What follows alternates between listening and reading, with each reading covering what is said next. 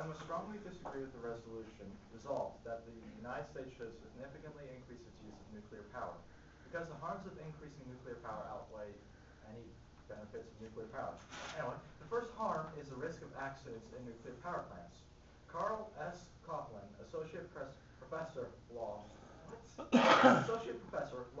Pace University, wrote on November 17, 2006, every operating nuclear power plant possesses some risk of a severe accident, including an uncontrolled nuclear reaction that leads to a core meltdown and potentially huge releases of radioactivity into the environment. The nuclear industry estimates the chances of a severe reactor accident to be about 1 out of every 10,000 reactors used for operation. Nuclear power plants are very complex and contain a lot of components that can go wrong. When they do go wrong, they are often much harder to fix than other types of power plants. The second harm is that nuclear power is expensive. Christian Schrader Fretchett wrote that since 1949, the U.S. government has provided about $165 billion in subsidies to nuclear energy, about $5 billion to solar and wind together, and even less to energy efficiency programs. All government efficiency programs to encourage us on fuel-efficient cars, for example, or to provide financial assistance so that low-income citizens can insulate their homes, currently receive only a small percentage of federal energy monies.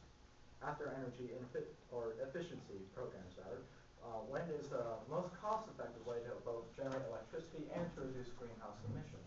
It costs about half as much as atomic power. Our current economy already needs help. Prices in general are going up.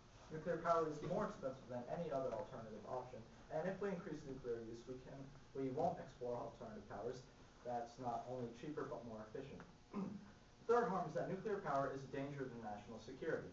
Christian Schrader Fretchett wrote that the government admits that Al-Qaeda already has targeted U.S. reactors, none of which can withstand an attack by large airplanes.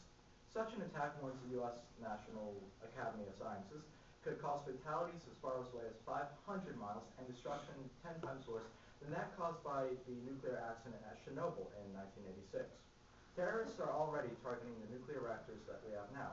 More reactors give them more targets, and if we're dependent on them for energy, it could be devastating. The first benefit for not increasing nuclear power is that more money will go into alternative energy.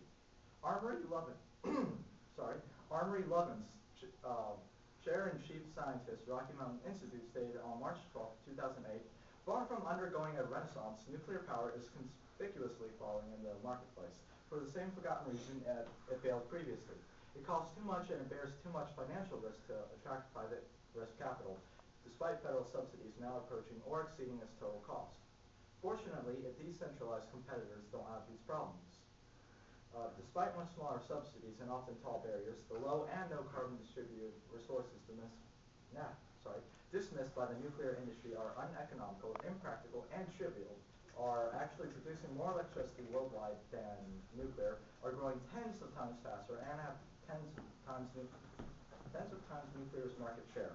Specifically, micropower, cogeneration plus distributed renewable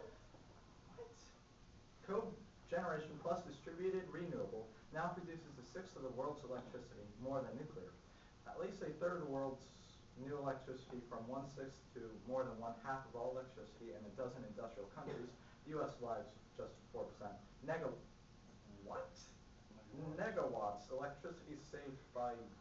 That's why I urge a con ballot. Thank you.